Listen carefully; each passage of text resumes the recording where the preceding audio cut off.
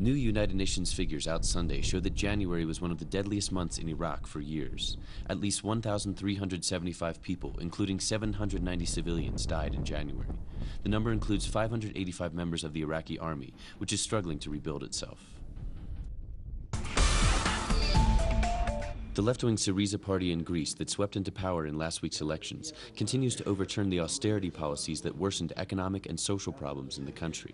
On Sunday, it announced an increase in the minimum wage. The move comes as newly elected Prime Minister Alexis Tsipras began a European tour on Sunday, seeking backing to renegotiate the country's $284 billion bailout. Greece's leader will visit Paris before heading to Rome and London. Nearly all of the money that Greece received in rescue funds went to bail out European bankers. 13 Ukrainian soldiers and at least 7 civilians have been killed in fighting in the past 24 hours. The casualties come after Ukrainian authorities and rebel representatives failed to reach any agreement on Saturday's peace talks, which broke down after 4 hours. Islamic State militants released video footage Sunday claiming to show the execution of Japanese journalist Kenji Goto. Islamic State group, which controls large parts of Syria and Iraq, released the video showing a hooded man standing over Goto, who was kidnapped in October, with a knife to his throat. It is the second ISIS murder of a Japanese hostage this year. ISIS had demanded $200 million for the release of 2 Japanese captives, but recently changed its demand to a prisoner swap. Relatives of the 43 missing students from Ayotzinapa have arrived in Geneva, where they will address the United Nations. The relatives are demanding the UN puts pressure on Mexico to continue its investigation. Mexican authorities have been trying to close the investigation, claiming they are certain the students are now dead. Colombian peace talks are set to resume Monday. The new round of talks will be focused on reparations for the victims of the 50-year conflict. Separately, the Colombian government has announced the detention of former spy agency chief under previous President Alvaro Uribe. The agency was allegedly infiltrated by paramilitary groups and spied on key opposition and human rights activists. Chilean President Michelle Bachelet has sent a bill to Congress which would decriminalize abortion in cases concluding where the mother's life is threatened. The president said it's time to discuss the issue and make a decision. Such therapeutic abortions were banned by former right-wing dictator Augusto Pinochet in 1989. The Inter-American Human Rights Commission will begin this Monday, February the 2nd, with the first case being against the state of Honduras for actions that took place during the coup d'etat of 2009.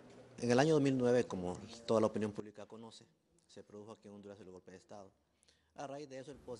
In 2009, there was a coup d'etat in Honduras which we denounced because it was illegal and contradicted the Constitution of the Republic. As a consequence, the principal members of our association, Guillermo López Lona, Tirsa Flores, Luis Chévez, and Ramón Barrios, that were very critical and opposed the coup, were dismissed in 2010. On trial will be the state of Honduras for abuses of power and the violation of the rights of the judges after they were in disagreement with the actions of the coup. Para Honduras es de vital importancia. Es el primer juicio que se va a conocer por parte de la Corte Interamericana de Derechos Humanos relacionado con el golpe de Estado militar del año 2009. For Honduras, it is of vital relevance because this is the first trial that will be heard by the Inter-American Human Rights Commission related to the military coup d'etat of 2009.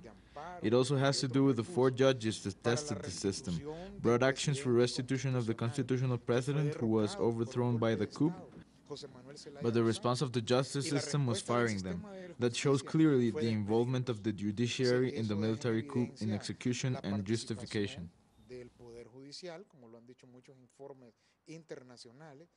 En el golpe de Estado militar, en su ejecución y en su justificación. If the state of Honduras is found guilty, it will be the first victory in a series of claims against the abuses connected with the coup d'etat that occurred over 5 years ago. Gerardo Torres, teleSUR, Central America. The president of the Venezuelan National Assembly will take legal action against false claims published in international media outlets. The publications claim Diosdado Cabello, head of the National Assembly, operates a drug cartel, based on one person's account. The legal action could include Spanish newspaper ABC and Miami's Nuevo Herald Daily, which published the original story.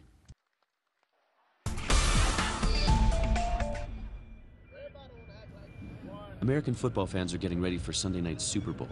The season's grand finale will feature the New England Patriots against the Seattle Seahawks. The Super Bowl is the most viewed televised event in the United States, with last year's event drawing over 110 million viewers. The Ecuadorian government will be airing an advertisement to promote tourism in the country, becoming the first Latin American country to do so.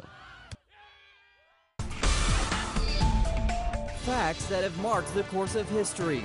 Productions designed in the English language and made for the English-speaking world. This is Documentary. Watch it on teleSUR.net/English. teleSUR, wherever the news, you'll be there.